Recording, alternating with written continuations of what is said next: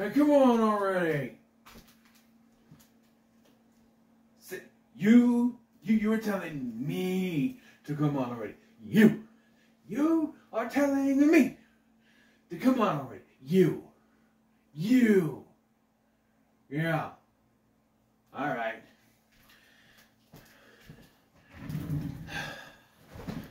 Hello there. I'm Scotty. You're not.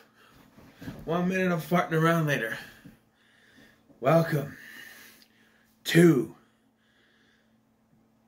Tubi Horror Weekend 5. That's a 5. Roman numeral 5, baby. Long time coming. I'm out of breath from dancing so much.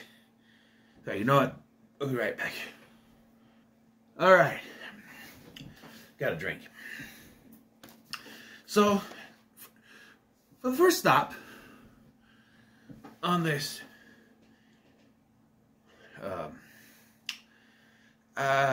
trip into Tubi Horror Weekend, we're going to talk about Alligator from 1980, starring Robert Forster, Robin Riker, and directed by Louis Teague.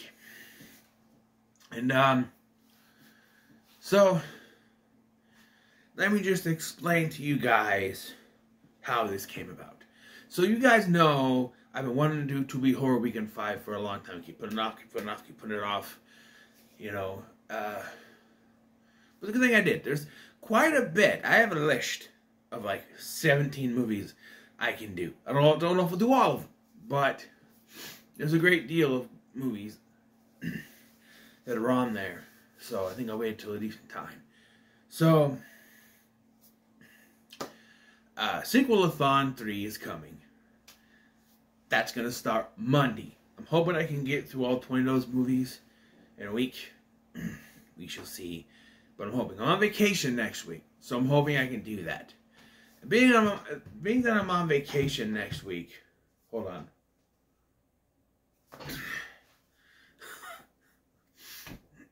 Being that I'm on vacation next week, I figured I have a big 3-day weekend, more so.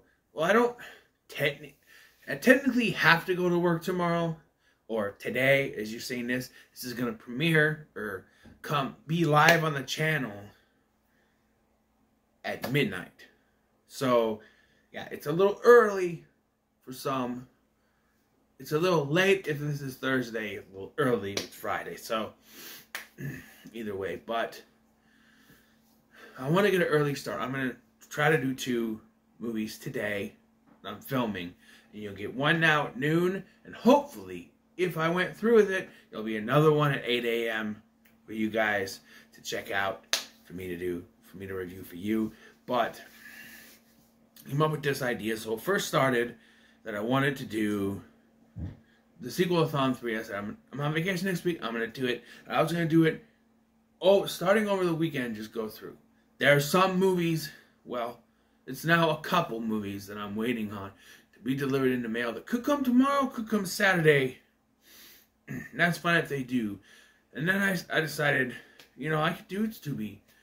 You know, I'm going to do the Goosebump-a-thon this weekend. And then something struck in my head. You technically have a 3-day weekend. I only have to, supposedly, hopefully, fingers crossed, I only have to clean at the fair tomorrow. See, I work on a janitorial crew.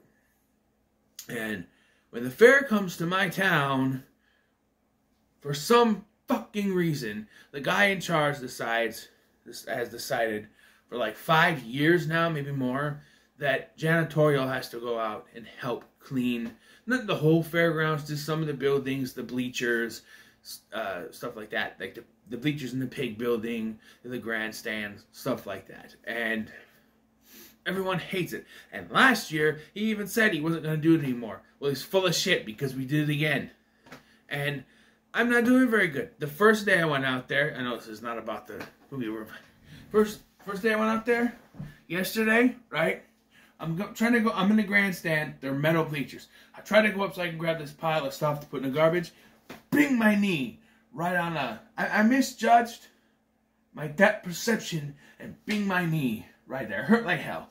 Her leg hurt when I hit it right then. And then, today, we're cleaning the pig building, right?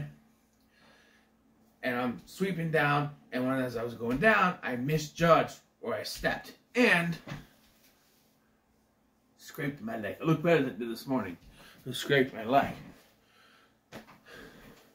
So, you know, hopefully I don't kill myself tomorrow trying to step off of something again. It's 2 days in a row now. I'm not happy for a third one, but here's the situation. When COVID happened, right, we went down from having a 4-man crew to the rule is only 3 people at a time because it spreads out in the van. So usually we have our days off. Well, they didn't give us any days off, but those who are left behind to help clean the grandstand get to go home early. Did this last year. So my coworker Josh, he stayed there to do it, and he had another job to do. But I'm gonna stay behind to help tomorrow, and in theory, it means I go home early tomorrow. And my supervisor even said that because I have vacation, that's what it is. So we're 7 minutes and I get to talk about the movie. But that's how it is. So I figured I had this long weekend, and if I already get 2 reviews out of the way, then there it is. That's already started by the time I get home, right? And whether I want to do another one or take a quick napski when I get home, it's up to me. You know. And Big LT and the girl we aren't coming over for Schmacking Down tomorrow. They came over for NXT's on Tuesday because Big LT is going home to see his dad. And so that's not going to happen. So there's that. So I decided to start with a 1980 film that is probably overlooked until the 4K came out last year. Alligator. It stars Robert Forster as this cop who is trying to track down this giant alligator that lives in the sewers of Chicago. And the whole story, it's basically the urban legend of a baby alligator gets flushed down the toilet, goes into the sewers, grows up, gets big, and eats people. That's basically what it is. Although they add a little more, they put a little stank on it with these, it's eating genetically modified animal carcasses to get bigger and bigger and bigger. Right? So, yeah. So Robert Forster is investigating this and trying to figure out what's going on. And no one believes him, of course, when they say he's a giant alligator. Because those things don't believe in the sewer. There's even this animal lady who doesn't believe him. Played by Robin Riker. Her name is Melanie or something like that. I don't know. But here's the thing. So it starts out with this girl, teenager girl, who is maybe younger than a teenager, maybe like 12, 13, who wins this baby alligator, or gets this baby alligator from some fair, and she brings it home, and her dad finds out and flushes it down the toilet, and they tell her that it died, right? And so that is the catalyst for this, and there's this company that is genetically modifying animals. They're basically animal mistreatment, right? They're disposing of the carcasses into the sewer. The alligator's eating them. It's getting bigger and bigger and bigger, and that's what it is. When Robert Forster plays David Madison, who's a detective, and he's on this case trying to figure out what is going on, and he connects with this woman, played by Robin Riker, who we later find out is the girl. And maybe my biggest problem with this movie is they never connect that. You people at home, us watching at home, get that connection, but they never connect it on screen because she's been told that the alligator died. And I was for sure the scene where he meets her mother was where it was going to all come out. Where the mother hears them mention the alligator, and she's like, "Oh yeah, alligator! I remember she had a baby alligator. Your father flushed it down the toilet." What? I thought you said he died. No, he just said that. He flushed it down the toilet. And so they could connect that. Or maybe that's the same alligator. They can live that long, especially if it's eating the genetically modified animals. But they never connect it. There's no connection. It's just, no. There's no callback to that, except for us. There's no connection to that. You know? You find out she's the grown-up version of that character, and then, well, Robert Forster is really good in the role. And Robin Riker, okay, I always known her as a mother-type character. She was the mom on Brink. And she was in Step Monster, which is a movie I haven't seen since I was a kid. It stars Alan Thicke as this guy who's getting married to a woman who's like a monster or something. I don't remember. But she's the Step Monster. And I don't know. I don't even know if that's even on YouTube. If it is, and it stays on YouTube until February 8th, that's going to be one I cover for that. Because that is like Gnorm the Gnome for me of movies I watched once and never found them again. I don't even know where I watched this. I don't think Step Monster was a Disney Channel thing, but I know Gnorm the Gnome was. But, or a gnome named Gnorm. Whatever. But, or Upworld as it was called on Tubi. But I have to look for that, because that would be something I'm interested in reviewing all these years later. I've only seen it once, and it's one of those movies you watch when you're a kid, and you see once, and you never found it again until you're older. There's quite a few of those, you know. But no, I found out later that Louis Teague was associated with Roger Corman, which explains a lot of this film. It's very Corman-esque. But there's not like Corman stuff traits. Like, there's no tits. You see a little bit of Robin Riker's left boobie here, but that's about it. And it's funny because he's like, you know, I don't want to go out to dinner. I'm going to be nervous if I don't know you're going to stay the night with me, you know. And so it cuts. They kiss, and it cuts to another scene. It comes back, and they're in bed. They had sex. And then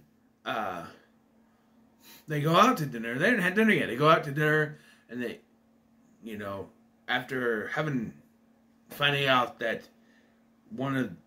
this guy, Brock, was killed by the alligator, then he's in a bad mood. So she leaves anyway, and it's like, so he got laid, and she still didn't stay the night.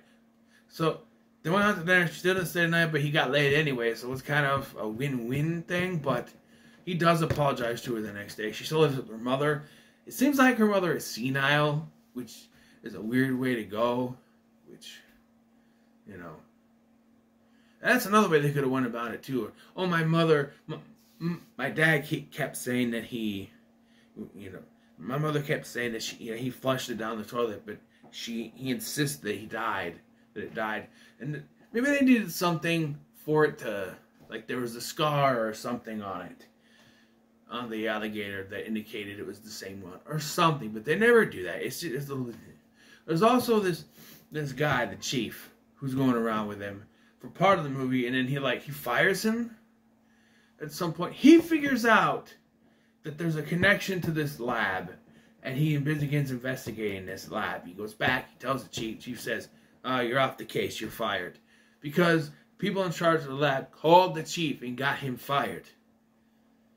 Now, if I was the chief, I would sit there going, no, I think they called the mayor, and the mayor called him, but still, I'd be like, you know, the mayor called me about your investigation. He thinks you're going too far. I'm supposed to fire you. There's something here, though. And then at the end, like, he's like, what? I never doubted you. And it's like, yeah. As for gore, there's some gore in here. Like, the dude's leg gets bit off. You see a little bit of that. Most of it is just big, and then cut away. Didn't have that big of a budget, I guess. But it's fine for 1980. I wasn't expecting anything spectacular. This wasn't deep into the 80s, like 85 or 86, where they had some of the stuff. before the MPAA went nuts. This is early 80s horror. And we're still a bit tame. I mean, this was the same year that Friday the 13th came out. So maybe this was before Friday the 13th. And then I saw Friday the 13th and went, yo, we need to do stuff like that. Which, you know. And then you got stuff like the wrath scene in The Burning. And then so on and so forth. Until the MPAA decided, no, we're going to be dicks. And cut every single bit of gore out of the movie. Even though it's all fucking fake. And then we're gonna run YouTube. Or we're gonna influence YouTube to, you know, copyright stuff.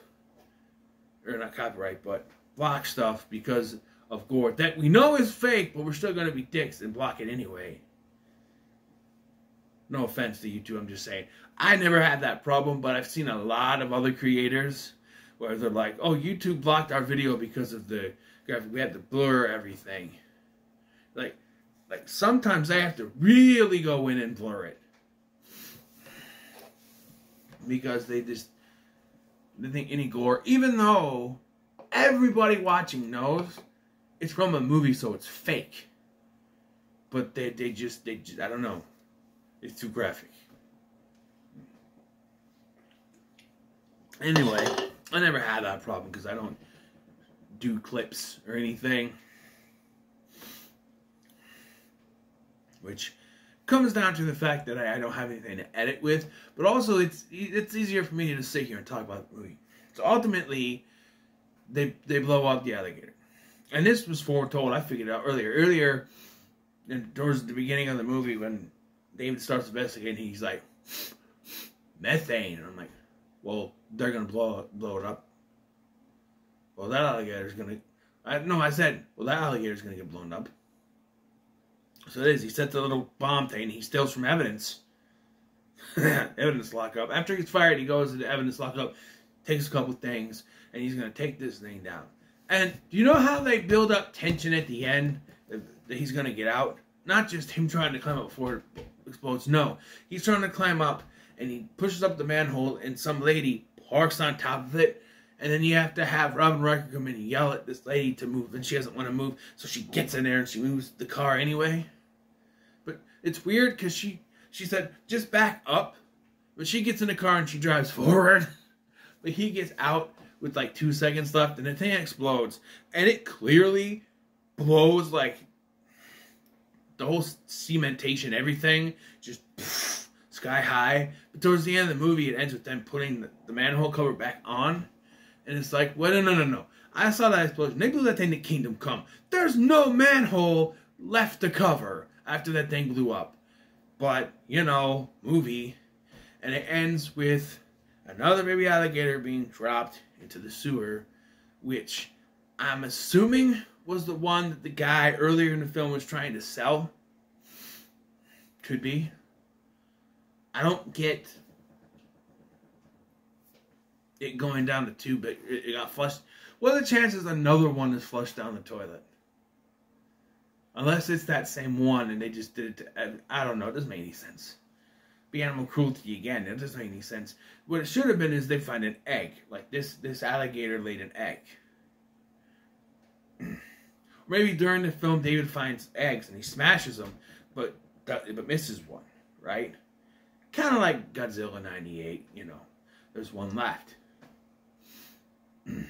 But yeah, I don't know. It was fine. I'm gonna give it a middle of the road.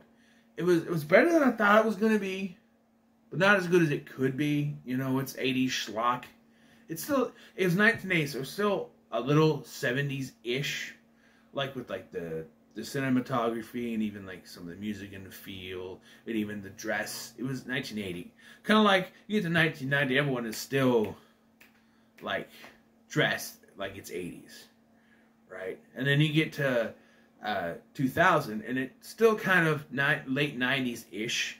So like when you get to the end of a decade, at the beginning of a decade, it's still kind of like the later years of the previous decade. So even though it's 1980, it still feels like the late 70s. But that's fine. You know. But yeah, I liked it for what it was. There was a sequel. This came out 11 years later.